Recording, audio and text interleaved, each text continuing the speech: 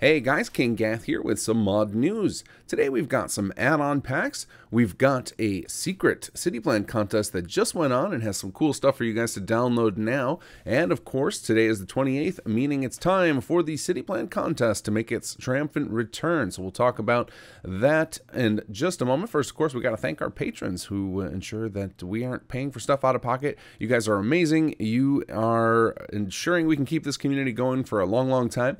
So I'm going to shout out a handful of you today. If I don't get to you today and you signed up recently, don't worry, there'll be more of these videos in the future. I'm not going anywhere anytime soon.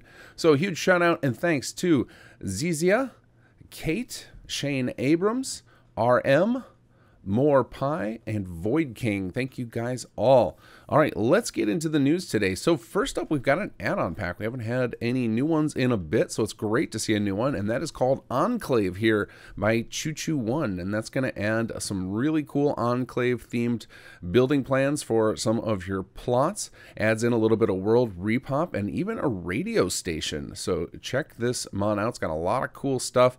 I believe it's using some assets from some of the other Enclave mods out there with permission, of course.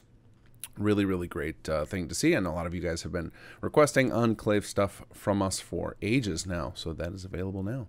So check out Enclave here by Choo-Choo-1.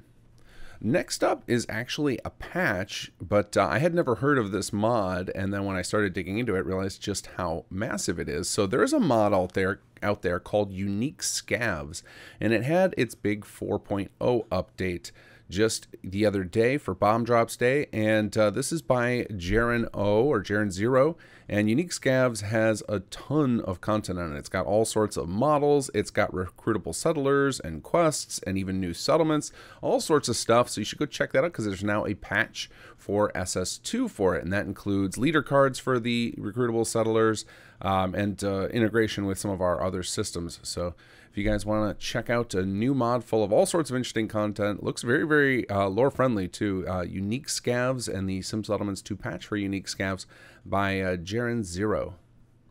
All right, now, unbeknownst to me, this last month, there's been a secret city plan contest going on, basically just like a private one that some of the regular participants in our city plan contest put on because they were bored of waiting for us to kick off the official one.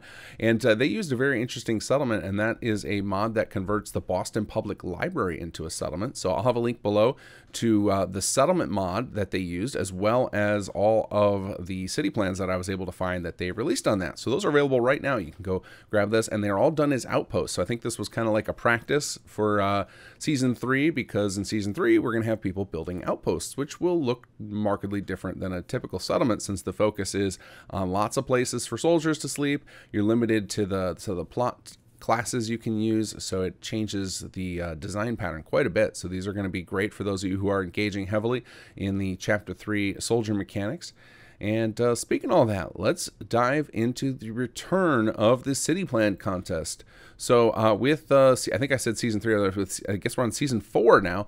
With Season 4, we're going in on outposts. So that means you're going to be designing settlements that are designed to be used for the military mechanics, which basically limit the plots to the non-production ones. So it's going to be municipal, recreational, residential, and martial, and the idea is to change the player's focus to managing their soldiers and less on managing production. And so these outposts are going to be designed with kind of a military theme in general, but there's a whole sorts of ways that you can show that. There's the Raider theme, the standard American military theme. You could go Brotherhood, even do militaries for other factions that you might not think of having them, Institute, etc. But the idea is to make settlements that look and feel like they're hosting troops who are getting ready to engage in combat. So it's going to be a very interesting season. Hopefully we see lots of add-on packs spawn out of this idea. We are going to be putting out, later in the year, we're going to be putting out detailed documentation on all of the Chapter 3 mechanics so that more people can inject different stuff.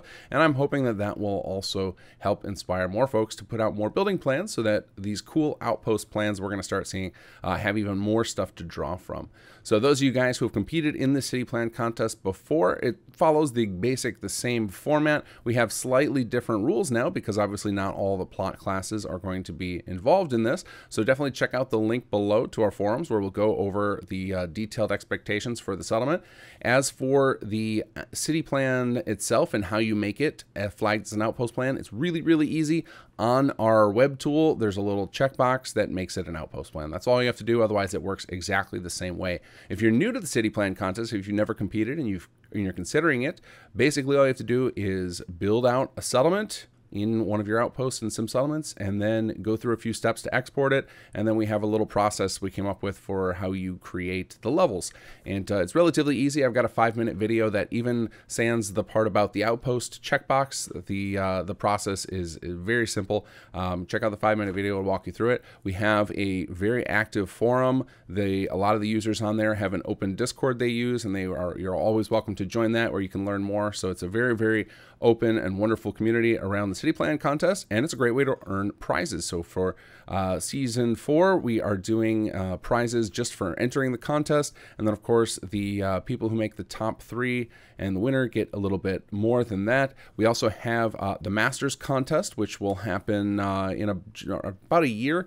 Basically, we run the contests for a year, doing one every month, and then we do a Masters contest where anybody who competed in one of the previous contests can enter in, and it's a little bit more involved, but it has real big prizes, usually a big giant cash prize for winning that. Plus we make these really awesome videos. If you ever want to see some masters at work with some insane settlement designs, go search my channel for masters videos. You'll see some of the crazy tour videos we put together of some of those winners. But for now, we're on the very first contest of season 4. Starts right now, and here are your options. You get to choose between Egret Tours Marina and Warwick Homestead. I am super excited to see what you guys come up with, and next month we will have the announcement for the next one, and then we'll do the voting, etc., just like we always do. Like I said, the only real difference between this contest and the previous seasons is now you're working on outposts instead of just arbitrary settlements. All right, guys, take care and enjoy the mods.